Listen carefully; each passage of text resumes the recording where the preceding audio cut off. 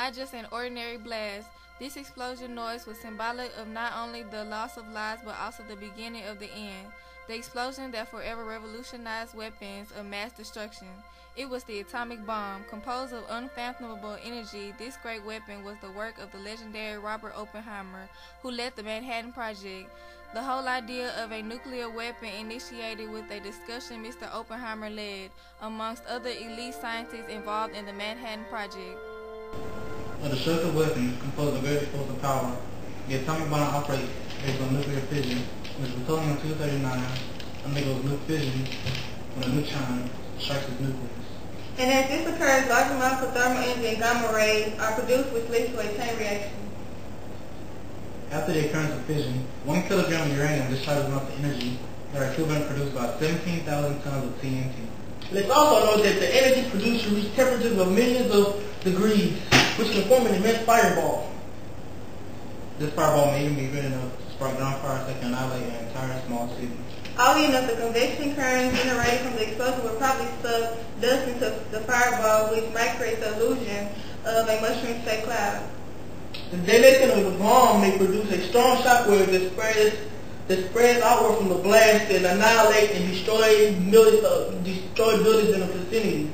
If successful, this bomb will surely leave a lasting mark and impression on the world. Definitely. Our wrath will be felt.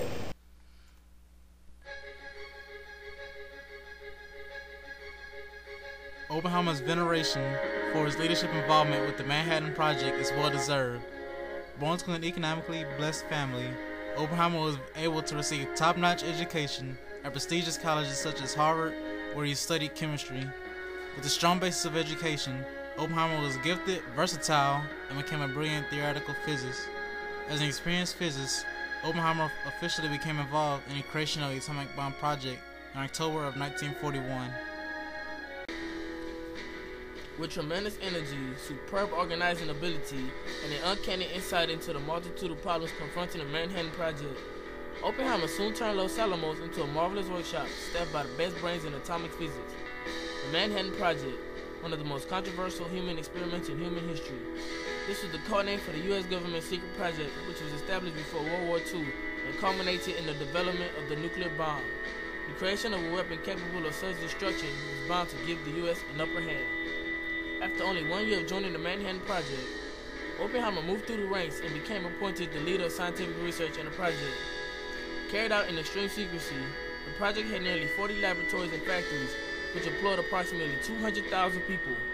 Among these employees were some of the greatest scientists that have ever lived, who assisted Oppenheimer. The atomic bomb functioned on a nuclear fission of plutonium-239, which goes through fission when struck on the nucleus by a neutron. 1 kilogram of uranium releases large amounts of energy responsible for the large explosion. A fireball is created, taking the image of a mushroom cloud, which is great enough to obliterate a city. After over 2 years of rigorous hard work, Oppenheimer and his staff of scientists had designed the world's first atomic bomb. On July 16, 1945, in a desert in New Mexico, the world's first nuclear test, codenamed Trinity, was conducted and ushered in the atomic age. In the dead silence of the morning, the Alamogordo had been bathed in an intense flash of a light that man had only seen from the stars.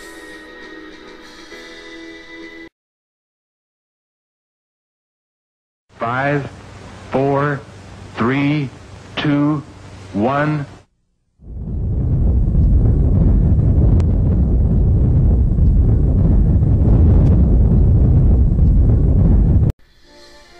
Trinity's success led to the creation of 2 more atomic bombs that would be used in World War II. In 1945, the United States covert operation known as the Manhattan Project achieved its goal, to create the first atomic bomb. After 4 years of hard work and the spending of $2 billion, the 2 atomic bombs were used against the Japanese Empire.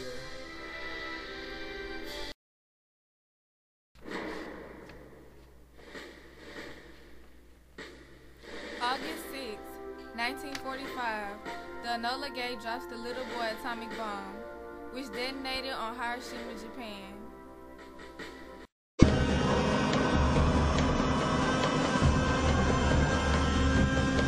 After falling for 43 seconds, the time and barometric triggers started the firing mechanism. A uranium bullet fired down a barrel into a uranium target. Together, they started a nuclear chain reaction. Solid matter began to come apart, releasing untold quantities of energy.